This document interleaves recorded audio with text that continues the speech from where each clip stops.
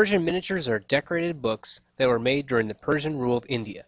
Some of the greatest Persian miniatures were made during the reign of Akbar the Great. Akbar became very interested in all the different philosophies and religions in India. He gathered great thinkers under the roof of his house of worship and invited them to share their ideas so that he might find the ultimate truth. Akbar the Great commissioned books to be made to contain information about all the philosophies he encountered in the house of worship. This page from the Quran has a decorative border around the text. Gold leaf has been added to embellish the page. This page from the Hindu story the Ramayana tells the story of Rama and his courageous rescue of his kidnapped wife Sita. This shows a story from the Christian Bible and depicts the crucifixion of Christ. Each Persian miniature was handcrafted by a team of calligraphers, painters, and bookbinders. Calligraphers began by preparing the paper by burnishing it to a smooth finish.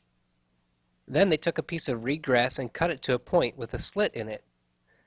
Next, the ink made from soot is mixed with water.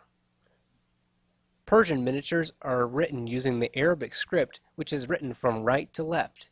Next, the illustration was painted and mounted into the page with the text.